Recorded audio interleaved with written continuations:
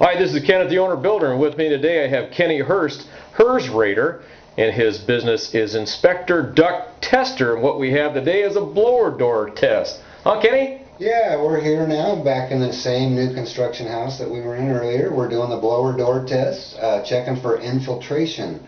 The less infiltration, the less your heating and air conditioning unit's going to run, and the more infiltration, the more it's going to run. So basically we've pre-tested this home already. We know what it leaks, but just to kind of show you what we do here, we just kind of turn on the manometer here, and this house is tested at 50 pascals, which is double what the duct test is. And so we set this thing all up and we get her all tuned in, and then we go ahead and turn the fan on, and it's going to tell us exactly how much infiltration is in this house in CFM and other measurements.